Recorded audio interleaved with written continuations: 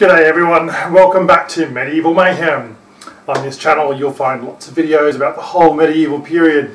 We do analysis into events, who the key characters were, what took place, how it all went down, and what were the ramifications of these things. So if medieval is your thing, this is the channel for you and you might want to consider subscribing.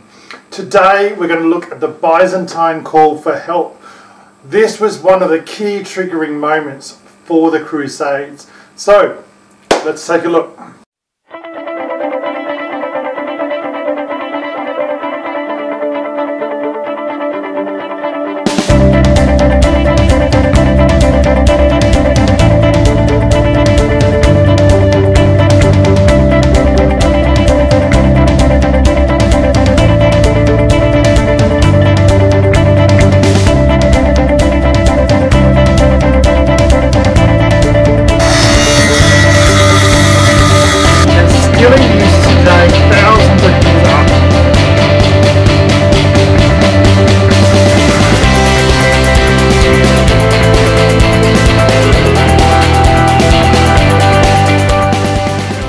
In the year 1054, roughly speaking, 45 years before the Crusades really took place, there was a thing called the Great Schism.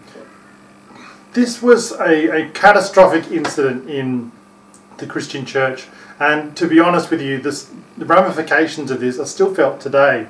Roughly speaking, 45 years before the Crusades really took off, there was an event called the Great Schism. Great Schism is where Christianity in the eastern side, that is to say, centered around the Byzantine Empire, in those days Constantinople, but today we know it as Istanbul. And there were a number of disagreements between the Christians there and the Christian church in Rome. A lot of these seem quite trivial to us today, but in those days these were really big issues, and they came down to the core of Christianity and how Christianity was best practiced, what shape would it look like, and how things were conducted. It's a very complex issue, as I say, and we'll get into that perhaps in another video another time. But the ramifications of this was that the church actually split, and you have the Roman Catholic Church and you have the Eastern Orthodox Church. This was a very bitter separation, and it was felt for a long time. In fact, the ramifications of that still go on today. However, I find it very, very interesting that within living memory of that event, what then happened was the Byzantine ambassador sought counsel from Pope Urban II, seeking assistance. The background to this, however, in March 1095 in Pienza, the Byzantine ambassador sought counsel with Pope Urban II, seeking assistance. Now, unfortunately, we've lost what that looked like. We don't know exactly what the Byzantines had in mind. They were confronted by the Seljuk Turks. Now, to give you an idea of what was happening, Christian kingdoms from all around the world were falling. A lot of people don't really understand today, but most of the Middle East used to be Christian empires. Modern day Libya, modern day Egypt, modern day Iraq, modern day Iran, modern day Syria were all Christian kingdoms. Now, of course, the map today looks very, very different to what it would have done in the Middle Ages, but I'm sure you get the idea. Over 450 years you saw very strong aggressive tactics by the Muslims to overtake and overthrow these Muslim kingdoms, and in some cases these countries put up very little resistance. Now, I don't really want to get too much into the emotions, and please leave the topics and please leave your comments civil and to the point. I don't really want to get into modern day politics, thank you. I think it's quite possible that the Byzantine picture of their assistance was a considerable force of Norman knights, Norman men at arms, and a sort of a fairly strong mobile force. This is, to be honest with you, quite easy to imagine. You can see how devastating the Normans had been in this time period. Only 40 years earlier, you saw the Norman conquest of England, and that went down very quickly. The Normans were able to muster extraordinary large numbers of soldiers for the time period. They were able to adapt. They were able to come up with tactics and strategies that were really quite devastating for the time period. So they were incredibly effective. The Byzantines were facing essentially a mobile force of the Seljuk Turks and so on, and they had lost 2/3 of their lands. Modern day Anatolia is an example. So we have some big issues here for the Byzantines. Now, we don't know how the Pope responded. We do know that he considered this and prayed on this for at least sort of 6 to 9 months before really coming up with his plan, and we're going to look at that in a separate video. It's important to mention though that the Seljuk Turks were only actually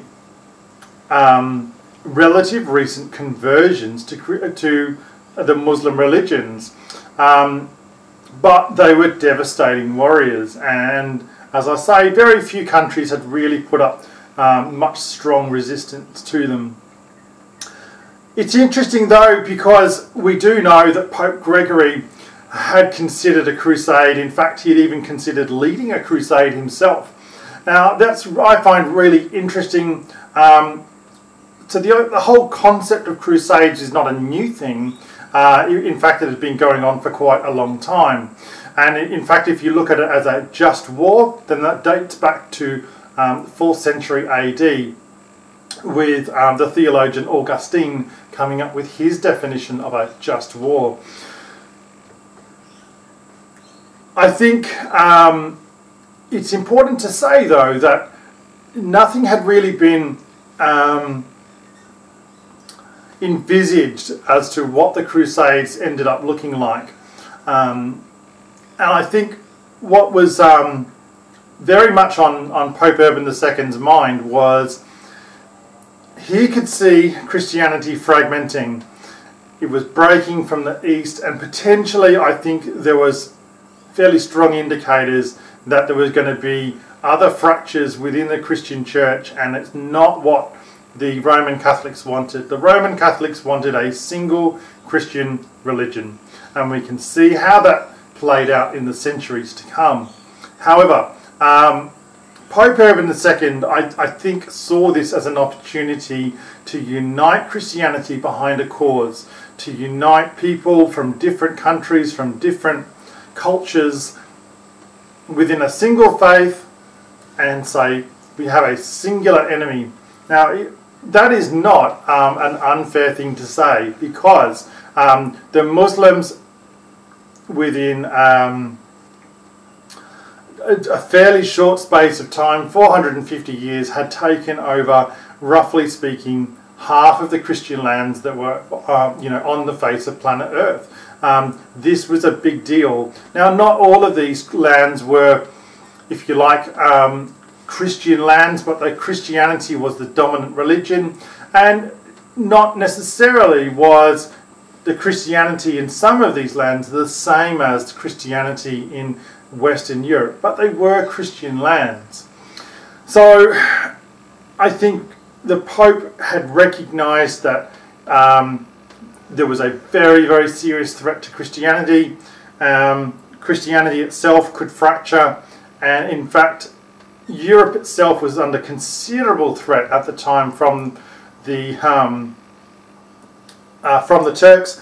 Modern day France was being raided, modern day Italy was being raided, and unless something considerable happened, then Europe itself was under considerable threat. So that's a bit of a look at the Byzantine call for help. This was a very real problem, and here was an opportunity to unite Christianity behind a singular cause. Alright guys, thank you so much for watching. Please like, subscribe and share. I'll catch you in my next video.